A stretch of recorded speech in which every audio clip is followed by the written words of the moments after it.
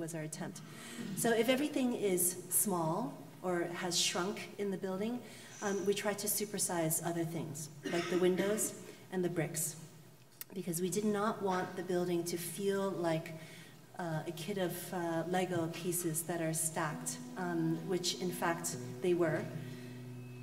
So the other component to the story is that they were built with modular construction in a factory in the Brooklyn Navy Yard.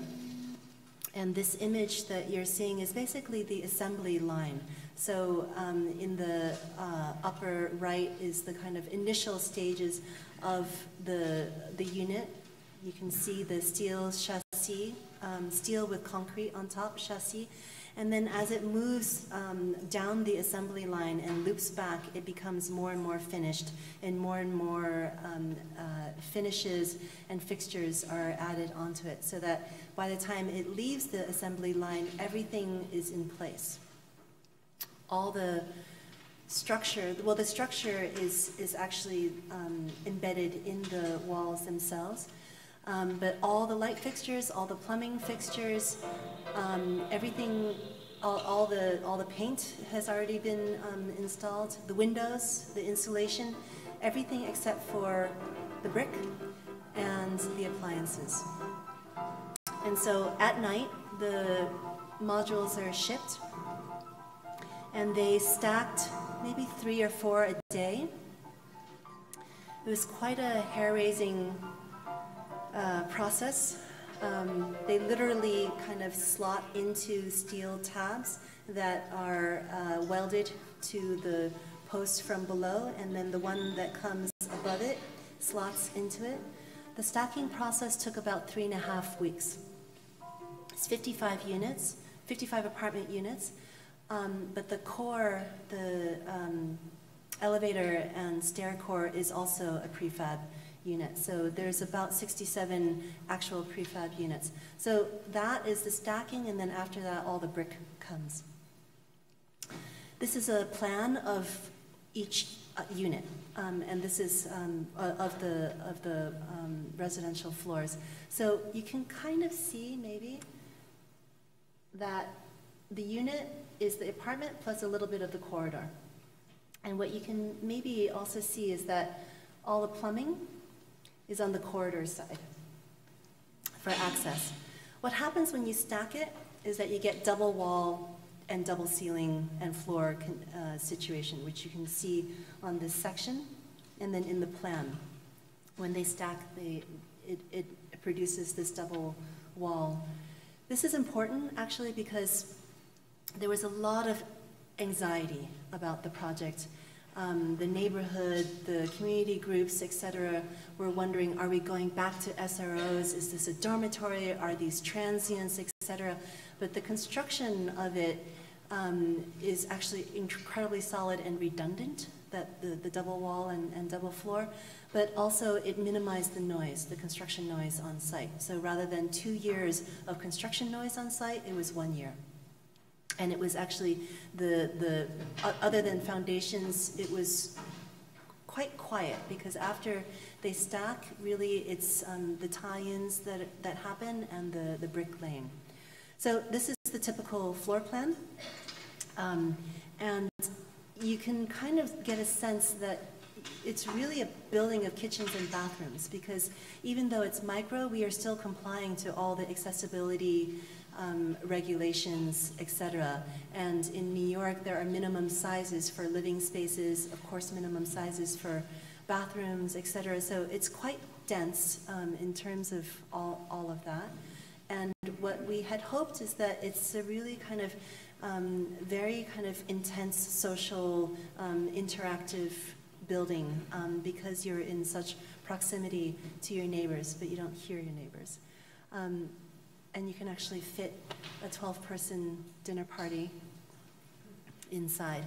So on the inside, the strategy was, very basic architectural principles of maximizing the lights, maximizing the ceiling height, and allowing for all the functions to overlap with transformable furniture. So the ceiling height is actually 9.8. which is quite a bit larger than your typical 8-foot minimum. So that is an important equation because we shrank the floor plate from 400 to 300. But if you think about the volume, if you think about the typical new unit that is an 8-foot ceiling, we only shrank the volume by 10%. So the units feel quite big. All the windows are 8-foot sliding windows, and so the connection from the interior to the exterior is really direct, and that is our point, that the micro-living concept really relies on the infrastructure of the city, and the building is conceived as part of the physical infrastructure, the social infrastructure, and it really connects to the activity of the street and the neighborhood. So this project has really garnered a lot of attention to the very concept of the micro unit. I'm not here to say that micro units are the end-all be-all of housing. The nonprofit think tank that did all the research about the demographic shift, micro unit was one of the unit types that they were advising the city to look at. The others were annexes and convertible apartments, kind of acknowledging that as families expand and then contract again, so should your apartment, potentially. So this building, it's 55 units, 40% is affordable. The affordable units are handled by lottery through the housing department. Out of those, so from 55 units, there's 22 are affordable. 8 of those went to formerly homeless veterans. That leaves 14 for the public lottery. For those 14, there were 60,000 applications. And I'm mentioning this because it's really alarming, and it really just points to the dire need for a really great diversity of housing types and of housing units, which is for us, for us, it's not just about thinking about, housing as in the studio, the 1-bedroom, the 2-bedroom, the 3-bedroom, but in kind of following this project and in our studios with our students, we're really trying to think about, why is it that housing is so rigidly defined by what the domestic unit is, and can we rethink how we define what a domestic unit is? So typically, the domestic unit equals the physical unit, the 1-bedroom or the 2-bedroom. Can we decouple that from the programmatic unit, for example? Program is a list of amenities and need not necessarily be equated to the physical unit. Program can be atomized and networked. The social unit is not the nuclear family and is never fixed. Families grow and then shrink again. So why are we fixating on a particular kind of unit for as the end-all be-all for families? Social units are extremely elastic and are always changing.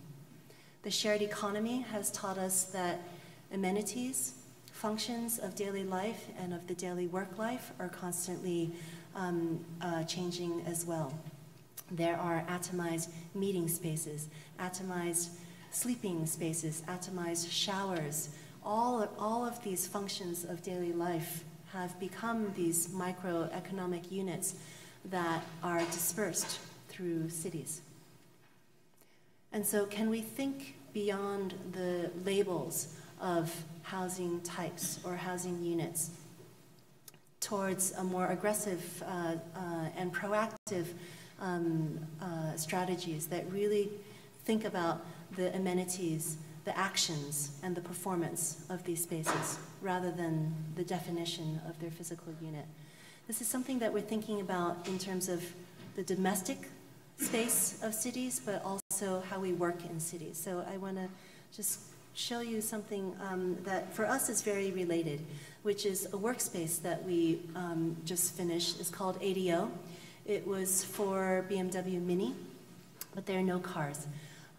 It was designed as a workspace that also has a restaurant, retail, makerspace, classroom, etc., because car companies realize that, especially in cities and especially your age group, people don't necessarily buy cars in dense environments. And so many car companies are kind of, trying to think about how to provide platforms for innovation and design and thinking about cities rather than just producing cars. So this is the project that we just finished. It's kind of a ideal studio program in a way. Startup accelerator, design library, workspace, restaurant, retail. The idea is that work and the kind of associated functions kind of creates an ecosystem that is very different from how we used to think about work and how the city used to zone work. So this is the existing warehouse building that we renovated in a manufacturing district. So this is a typical scenario of a single-use building and a single-use neighborhood that the city is now rethinking in order to keep manufacturing, but to embed other functions with manufacturing districts. And so ADO is simultaneously a restaurant, an event space with guest architects. This is Assemble from London doing a piece inside here. A retail space, the only that we know of free co-working space in the city, co-working and event space. And so this kind of remixing of program also informed the way in which we approached the kind of the physical building, which we called a kind of remixing of old and new. So all the windows were actually formally were there. We just expanded them and made them a lot larger. And so we took out all that graffitied brick, but we used it again to reframe all the openings. And we call it reconstituted graffiti. Somehow keeping the old, but remixing it with the new. Similar strategy, the periscope, which is a really big skylight that is at right at the entry. It takes the views of Midtown Manhattan and the views of Brooklyn and combines it into the soffit of the skylight. You're actually looking at the mural of the rooftop. And in that way, remixing bits of the city into the space and destabilizing what the boundary of the space is, what the kind of the territory of a workspace is, and in that way, trying to make this link between micro and macro, the micro moves that the architect does, and ways in which we can intervene and contribute to the larger forces that are working in the city, such as policy and zoning, and how we build cities. Thank you.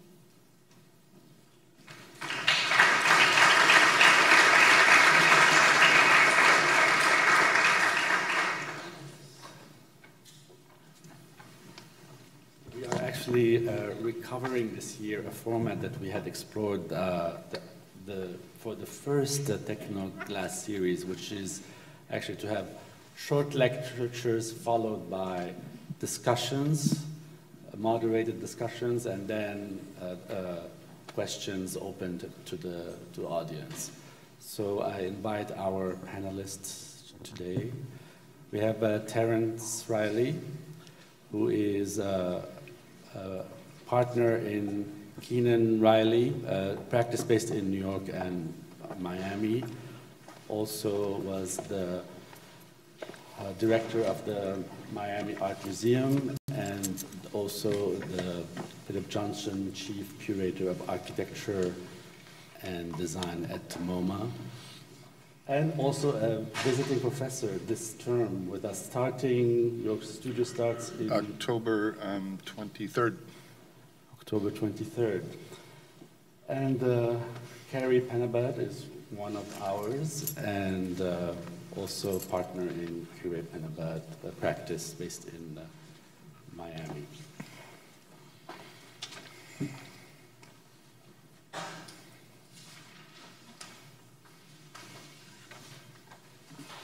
So I'll open with a question, but feel free, Terry and Carrie, to intervene.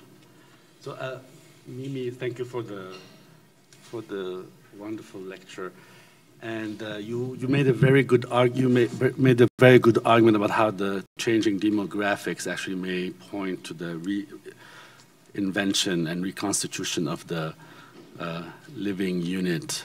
But also, you mentioned there's more volume he's asking for. Oh, maybe it's just. So the demographic argument is very clear, but also you mentioned how the sharing economy may also play the role in reformulating the housing question. Could you perhaps elaborate a bit more on that? The argument goes something like this: if you're going to shrink. Our argument, if you're going to shrink footprint, what should you give back? And so part of that is you should give back more light and air than you're required to. You should give back more ceiling height, etc. But you should give back in terms of, if the area that you took away, arguably a larger kitchen, a larger living space, etc., you should put back somewhere else in the building.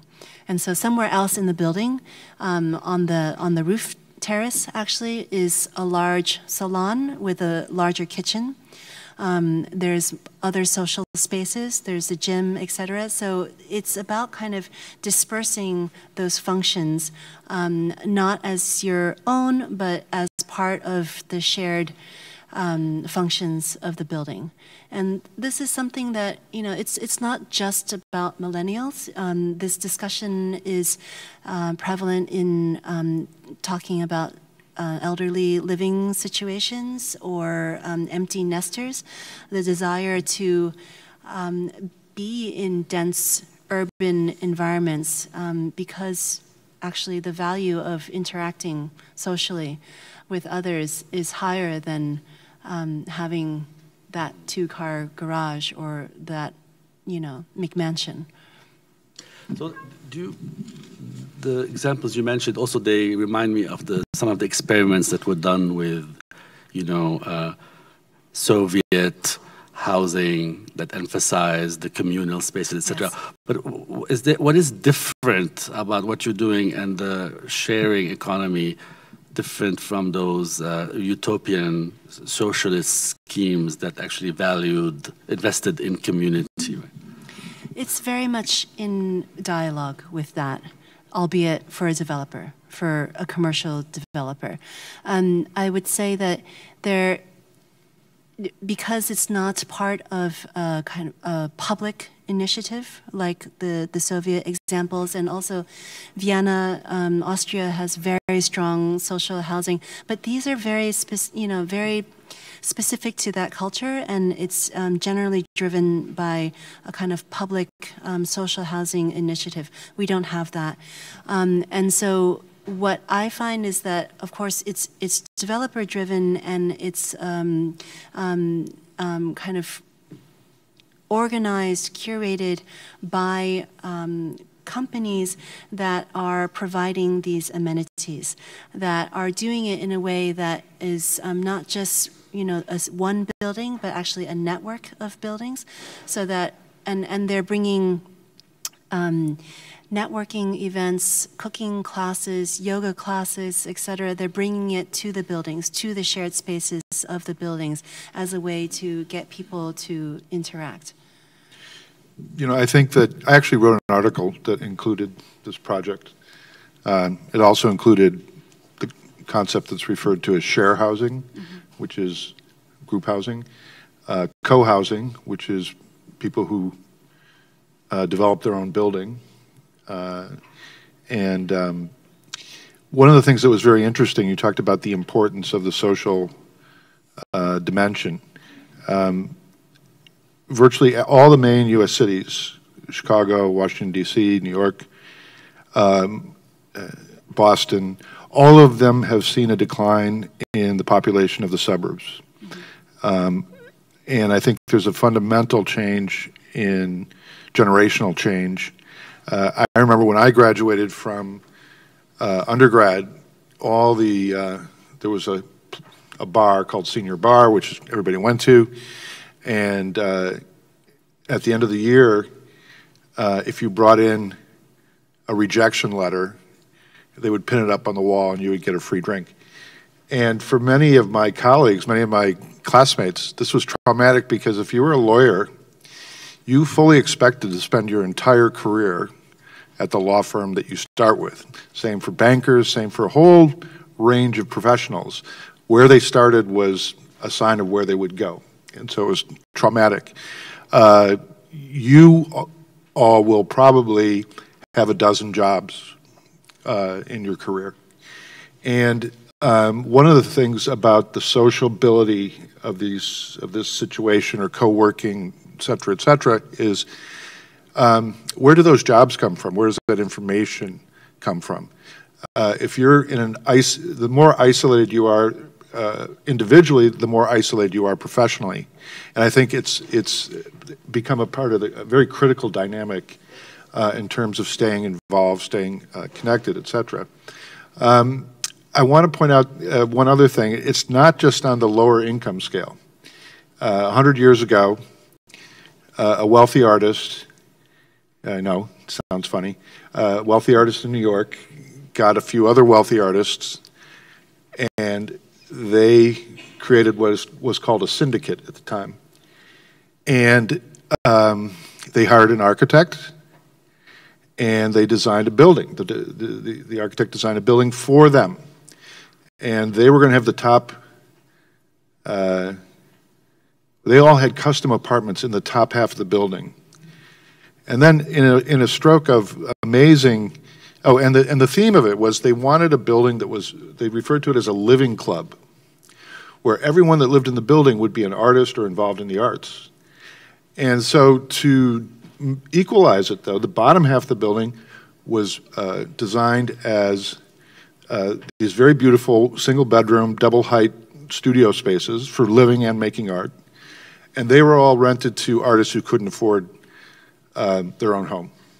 So, I mean, it was an amazing mix of incomes and aspirations, and the mix was not about income, it was about interest in the arts. Mm-hmm.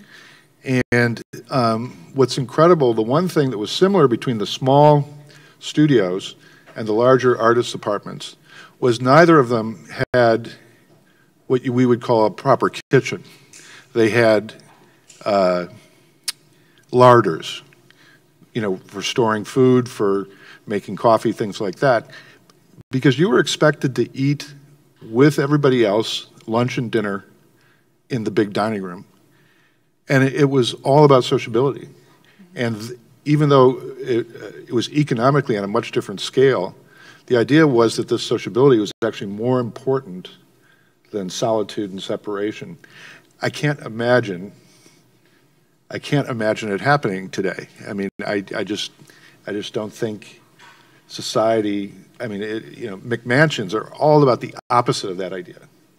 No sociability, everything happens in the house, and so on. So it's not just it's an interesting thing to scale up.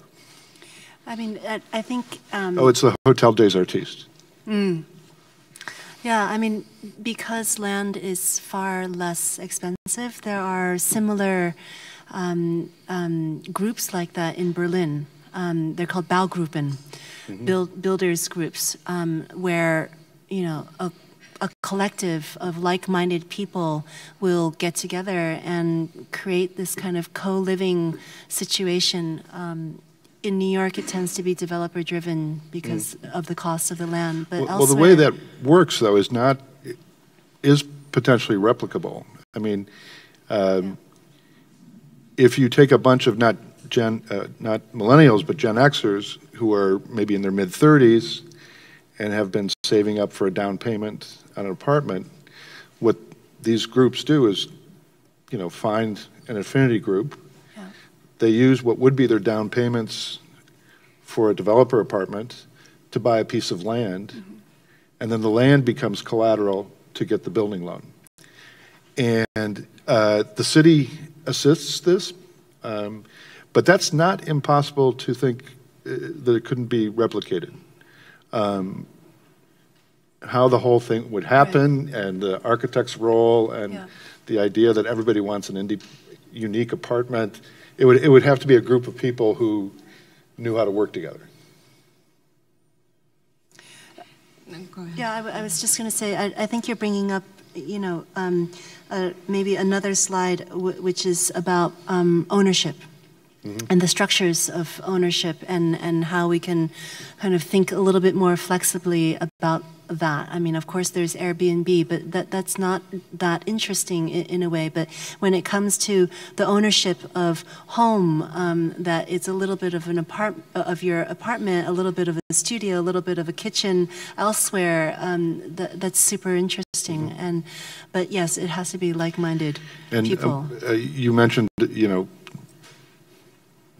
we're talking about the same thing, this co-housing, and you know, one of the things that makes it work is it takes the whole profit incentive out of the process. And I don't know if any of you have worked for developers, they want profit. They want to make a lot of money. So if we're talking about an 8-story building with 10 apartments, developers won't build those things. Right. But if you take away what the developer would want, all of a sudden the budget for the project is quite spectacular. Actually, I could maybe add to some of the comments, and as I look up at the room, I see a pretty large number of third-year students in particular, which are currently working on the topic of housing, and I think the micro-housing unit is really one of a number of solutions to deal with mass urbanization today. So first I wanted to thank you. Being both in practice and also in academia, it's formidable to be able to build a building in the heart of New York City, testing a brand new prototype. And I guess I wanted to maybe underscore what I view to be a really important aspect of the success of the project, which is really the development of this robust kind of sequence of communal or public spaces, which I guess has been said before. And maybe if you could tell us a little bit more about what criteria you use to be able to develop even the program for some of that. Did it involve the community? Was it self-generated by you and the developer? And then maybe a follow-up to that would be, do you think it would be an anomaly? Because, for instance, I've seen some micro-housing units where they have eliminated the public realm in large part, packing in the units, which could maybe adversely turn into a sort of tenement-like condition. So it seems that the success of the micro-housing relies on that careful balance between a relatively robust sequence of public spaces offset by a number of individual units. So I wonder if you could elaborate a little bit, because yours is a special project in the sense that it was a competition and it was supported by the government and Bloomberg was involved. So maybe you can speak to that a little bit more. Right. So we were very lucky because it was a competition, and the way that these competitions work, it wasn't just a design competition, it was an entire pro forma. So the developer had to show all the financials behind it. Design was one tab in a multi-tab submission. And because it was a competition, public competition, what we showed had to be built, which is very, very different than how it typically is done. So, for example, those 8-foot windows that are in every unit, there are 8-foot windows in the fire stair, which never happens, ever. But we showed it during the competition, and therefore it's it's written in stone. So we were very lucky in that aspect. In terms of the shared spaces, we went around to look with the broker and the developer to look at there was nothing really like it, but to look at other new buildings and to look at what is typically being built in terms of the shared spaces, and also, looking carefully at the demographics of the neighborhood and, analyzing who they were projecting to live in there. So it's not very complicated. Really, the battle that we won was where we put them. Because typically, the gym is dank and in the basement, and all these things are kind of, in the less desirable areas. But because of the nature of the competition, they were more front and center. Part of the competition, though, was also to try, my understanding, at least the mayor's position, was to try to change the rules so that developers were actually more interested in building smaller units. Do you think, from your experience... Developers are always interested in that. What? No one has to convince a developer to build smaller units. Developers are always interested in that, which is part of Carrie's, the last point. Yes, I worry a lot about, the fallout of something like this, because, of course, developers want to cram as many people in as possible. But no, in terms of the whole thing, this formula, including the mass production, I guess. Right. Smaller but taller, mass production. Enough public spaces to offset the. Do you think the whole developer package for doing what you did is going to be repeated? So that was the former mayor. The current administration has not approved microunits as of right, which means that it's a case by case. They are worried about what I mentioned. They're worried that it will be abused by developers, and they're worried about transient population, etc., and all of these things, SRO, etc. So they have not approved it as of right. It's I think for a while, the only 100% microunit building. They are considering adding microunits as a mix, which I think is actually better. As one of the mix, so the microunit, the one bedroom, etc. It's part of the mix to create more diverse communities, more diverse households within a building. They have so there's like two aspects of the project that the city was considering. One part is the micro, and the other part is modular. They have, in order to encourage people to build with modular construction, they have allowed for a little bit of leeway for the redundant walls and floors. But still, it's a case-by-case scenario. And honestly, we lucked out. We couldn't add another floor, so we lucked out with the tall ceilings. I don't know if we will luck out with the next one. Did who? I was amazed about the prefab, and for you guys to tackle this whole project and also talk about prefab. Did you work with a company that understood your design and helped you figure out how you slice it into pieces and how you drop it into place? Yes. We've come a long way since PS1, since Bamboo. I liked PS1 too. No, we, the prefab part was a given, because the developer was also the same person who started the prefab company and is also the same person who has a construction company. So it was developer, GC, prefab company, all in one. Yeah. So we actually started the competition by looking at their standard details. Day one, we said, okay, they first invited us and they said, can you make it prefab? And so we started the competition by looking at their details, which is not how we typically start competitions, but we really, wanted to kind of think about the sequence of that from the very beginning. What was I going to say? I forgot. Yeah, we were not the only ones to propose prefab. Actually, I think that there might have been a few, but it was definitely. It was definitely a positive point for the city, given the sensitivity of the public housing that was all around us.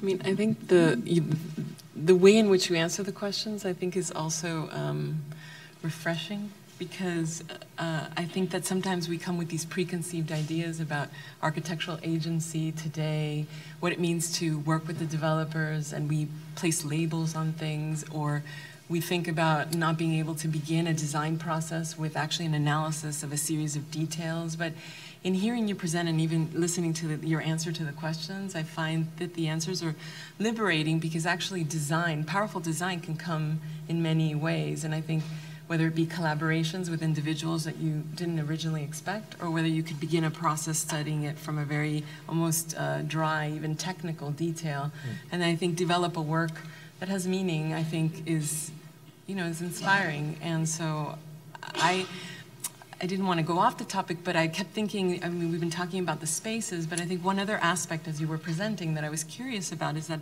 I think contemporary technology permits us to have these micro units, right? Because you can have an entire library on your Kindle, or you can, you don't have the CDs any longer. Your entire music library is on an iPhone, or, I mean, we can go through this. But it seems also that...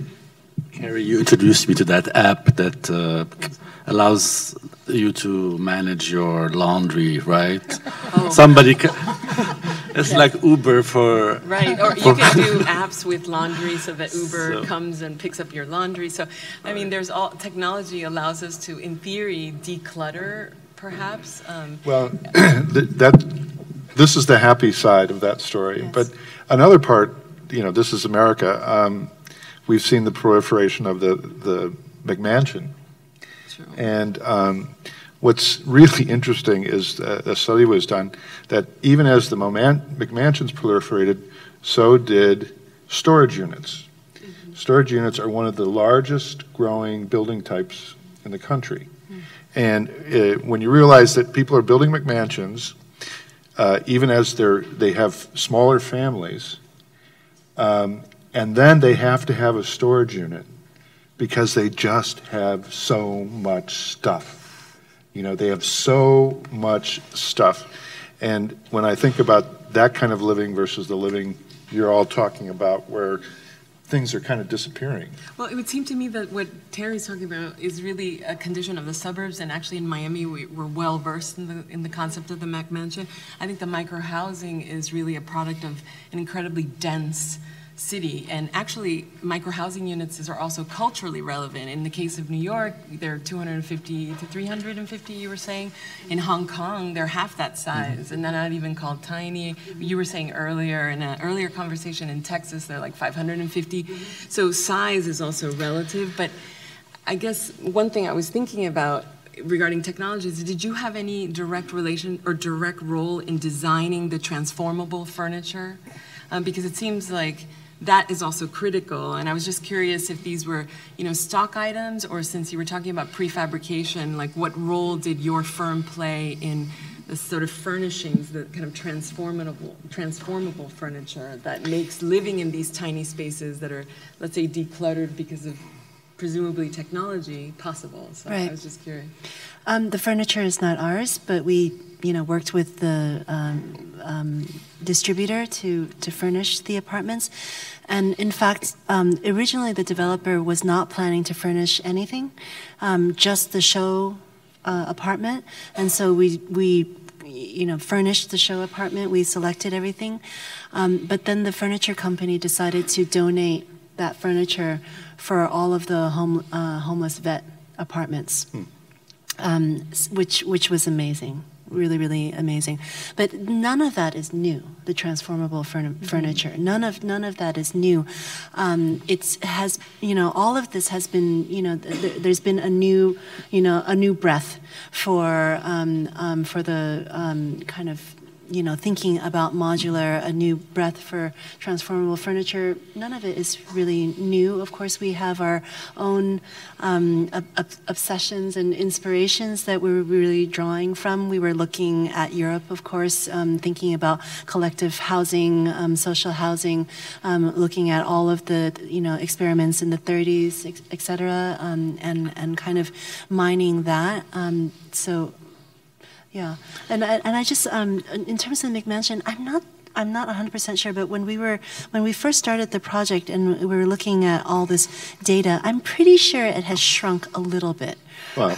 The average since the recession. Yeah. But I think that is, you know, the other kind of factor that, you know, all this discussion about the sharing economy, the fact that some people own less things, do not want to own cars, do not want to own record collections, CDs, books, etc. That is part of it. But also part of it, I think, was a reaction to the excess of the early noughts and a kind of sobering kind of wake-up call after post-recession. I mean, you must have also in all of your research and just the running up against the codes and stuff, perhaps been a little surprised at how much the government is interested in how you live. Yes.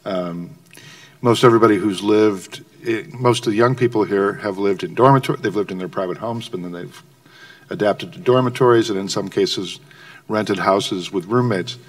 In Miami, if there's more than 4 unrelated adults, it's a group home.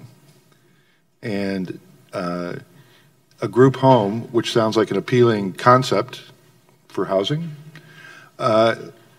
is only for the mentally ill, the elderly, infants, or drug addicts and ex-criminals. I mean, this whole idea that the government thinks sharing a domestic space is absolutely unacceptable in some social way, unless you have a medical or some reason for doing so. What did you run up against that most surprised you about what the government expects in terms of how we're supposed to live? So in New York, that similar code is 3. It is illegal for 3 unrelated adults to live together in New York, which is this completely arcane law. Of course, it's, you know, to prevent brothels, but it makes 0 sense now, and people break that law all the time. So that, and that surprisingly did not get changed with the latest zoning amendment for some reason. That was, it still remains the most bizarre one. And speaking of the government really paying attention, we got a very scary letter from the Department of Justice telling us with a list of codes that we had to make sure to comply with because they were worried about what we were doing and they wanted to make sure that we were still complying with all the accessibility, et cetera, et cetera. So that is another reason for the modular. We were, in some places, we were down to 1/8 of an inch tolerance to meet the minimum room dimensions, which is not possible with traditional construction. And if we went over, then we would lose a line of apartments, and that would be terrible for. So, yeah, the Department of Justice. That was a new one. Amazing. Sorry, I jumped in before you. No, I think maybe we should now open it to the questions from the audience.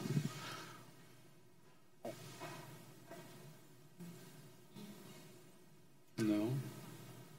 We can continue here.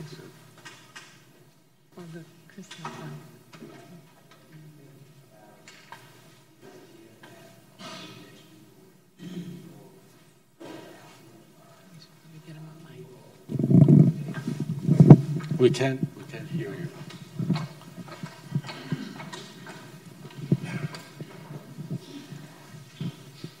How would you respond to the idea that people in New York or people in general that are not affluent or that do not have a lot of money can't live minimalistically in these smaller spaces with less stuff because stuff has been made so stuff isn't made to last like it used to. Like light bulbs have not been made to last, other things have not been made to last, so people will collect things and not be able to live in this minimalistic fashion in these small spaces if they don't have a certain pay grade. I don't think that's true. Why? I don't understand the connection between light bulbs. You mean because they need storage? Well, yeah. Space? So poor people tend to collect more things, and that living almost destitutely is more of a privilege for some people. I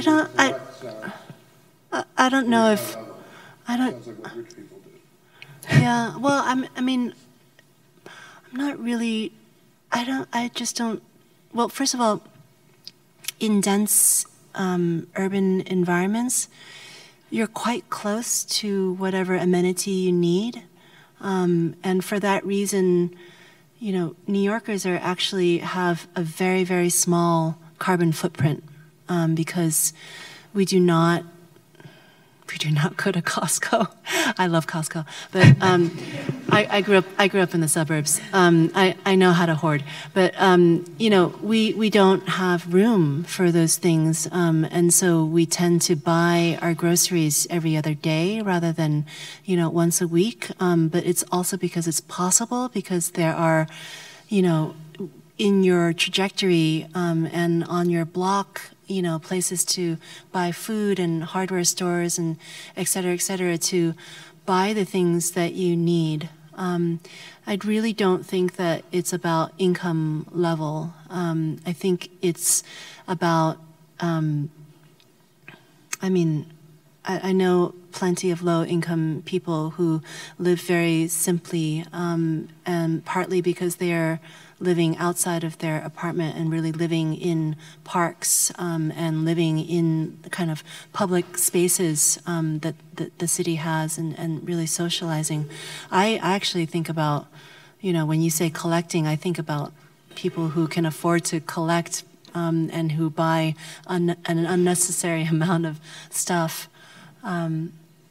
I think that small doesn't actually necessarily mean minimal either.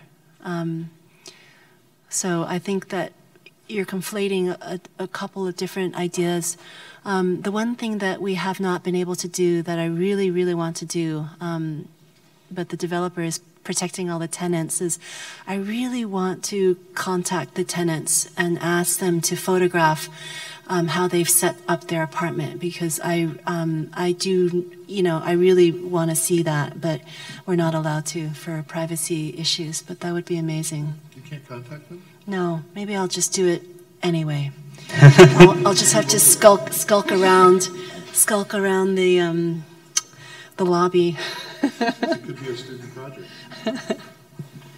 They Thank get you a so lot much. of publicity, so they're trying to protect them.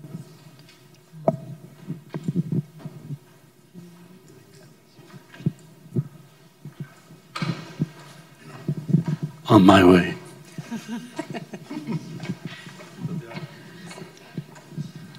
Thank you. I love the project and I'm fascinated by it, and I'm just kind of struck by two things. One is a thought and one is a question. And one is, I find it so fascinating how as housing gets smaller and smaller, it tends to affect, as homes get bigger, they become about the individual, and as it becomes smaller, they really become a public issue. And I think the project is a really great balance. My question was, as you were approaching the problem, because I'm trying to think through the problem, so as you shrink, at what point, or I guess I'm curious, did you approach it as a kind of efficiency project where you begin to, you know, shrink things, remove things? And at what point do you then begin to start to reconceptualize what is necessary, this new list of amenities that you mentioned? I'm thinking about this great exhibition I saw at the MoMA that had the Frankfurt kitchen. I think it was called Counterspace, and it also showed, you know, the kind of evolution of the role of the kitchen in the domestic space. So it used to be a back of house thing, then it became, you know, really the central hearth of the space. And how were there like certain programmatic elements that really required, you know, extra effort to negotiate? I'd say that one of the challenges was, well, first of all, the reason why that plan looks like it's all kitchens and bathrooms is because those are the minimum sizes for kitchens and bathrooms that we have to meet. I love airplane bathrooms. Not an airplane bathroom at all. They are accessible bathrooms. They are wheelchair, you know, you can wheel your chair into the shower. You could set up a home office in the bathrooms comparatively in some of those bathrooms. So in a sense, we didn't have that much wiggle room. But what we did try to do is that, you know, essentially your kitchen is in your living space, which is also your sleeping space. And so, you know, the kind of the orientation of the kitchen, the configuration, the transformability of certain things to, you know, hide the kitchen is what we focused on. And then, you know, when we started thinking about the furniture, everything kind of telescopes. So the bed telescopes, the coffee table goes from this height to that height. So it goes from lounging to, you know, work. The little credenza goes from 1 feet deep to 8 feet deep. So it's that kind of, you know, kind of scalability of functions from one person to several that we thought about. And then just, you know, just trying to sneak in wherever we could extra stuff. So the kitchen and bathroom is a lower ceiling height, and above that we put storage, which is about the cubic volume of a Volkswagen Jetta, station wagon.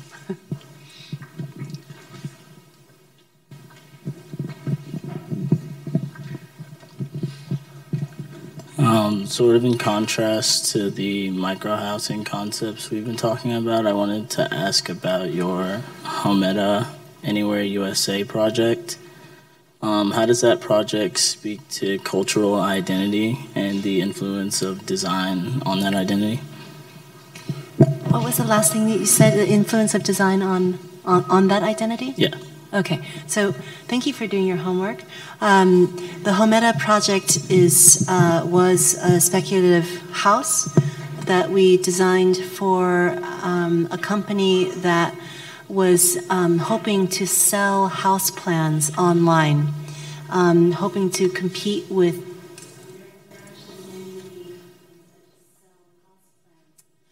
that are ready to go. You can just give them to your builder. But all those companies actually sell very traditional houses, Tudor, Georgian, whatever.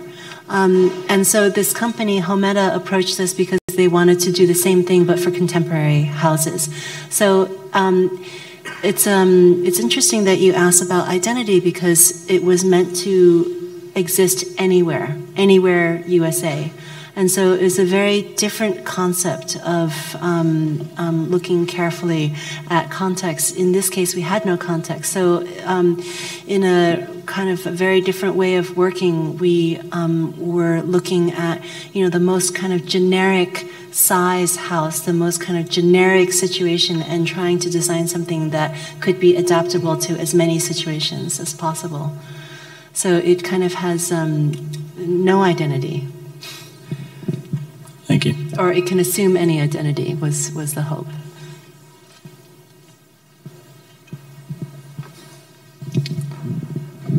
Any other questions? Going back to the storage issue and my initial question about the sharing economy, because maybe I wanted you to acknowledge that there is a difference between what you're dealing with, the situation now, and the experiments in social housing in Europe. And it really, I think it has to do with the technology. For instance, I just saw a service online that offers to pick up things that you are not using a lot, like your bread machine or whatever. And then they will put it in a quote-unquote cloud. So your possessions could be in a cloud, just like your data is in the cloud. Those objects are in the cloud, and then they can be shared with other people. So somebody who wants to use the bread machine, they can have yours. And because it's in the cloud, it can be shared. So even that's... It's un-American. So it's like an online pawn shop. Even like the storage space, which maybe is the most material of all of these things we are talking about, is also dematerialized and can be conceived as a cloud, right? So, and I think that is very different, this condition where all your books and CDs, but also the things that you are putting in deep storage are all dematerialized. That's certainly a new condition that maybe, I suspect you were thinking about this, because you did say at one point, you used the word networked to describe what you were doing. You said this is in the networked kitchen. So it's not only about being plugged into the communal resources of the neighborhood, but actually being also part of a vast network of logistics and resources that actually the technology enables these days. Absolutely, and there's I think there's a utopian and dystopian side to that. What technology enables, and what is really interesting is that, I think that what you're pointing to is what technology can enable, but the focus on physical space and actually socializing in physical space, in some ways is trying to counteract what technology enables, because people are really starving for physical connection with people. I was just reading that a study has just come out that shows that teenagers nowadays are not experimenting with drugs or sex as much as they used to, because they are on technology. They are just not in physical space, and they are not experimenting with alcohol. All of those things that were raging when we grew up, that has declined because of the amount of time that they're actually interacting virtually, which I think is quite dystopian. Dystopian. Yeah. Well, I'm not saying they should go out and drink and do drugs more, but the dystopian part is that, we need to focus on the physical social spaces more. There was an article in the New York Magazine this week. I don't know if you saw it. It was written by a mother about her child and how she is now co-parenting with some device. What's the thing on your iPhone? The woman's voice? Siri? It's a much more sophisticated, and it's about the size of a speaker, and her child talks to it all day long, asks it questions, all sorts of things, and the question was, the article was all about how the mother feels about this new presence in their family, because it's become absolutely central to the family, to this raising of this child. But I think that, the one thing that I got to come back to you about, that minimalism is expensive. When you talk about minimalism that is powered by devices, by getting rid of all your stuff because you have very expensive things, that kind of minimalism is expensive. If it's this whole business of I want less, that's another sort of thing. And it's interesting, it's happening also in suburbia. I'm sure you've seen all these articles about tiny houses, small houses. It's like people finding sheer joy in moving from their huge house into something very small. Governments hate those too. It's surprising how much the government thinks about how you should live. But I think the core of it is this social dimension, I think. I think it's the reason people come to cities in the first place, or once they come to cities, find it seductive and learn that they can't live without it, and whether it's for reasons of career, if you know, I don't know if it's like a ideological Soviet style notion about social interaction, but I think it's part of some cultures and it's alive in some of ours. Somebody once wrote that the entire, you know, Paris has very small apartments, and someone figured out that the entire population of Paris could fit into the city's cafes, like not sitting but standing up, but there was enough cafe space that the entire city could go there at once. And you know, when you live that way, it becomes like breathing. Just. Well, thank you very much. I'm sure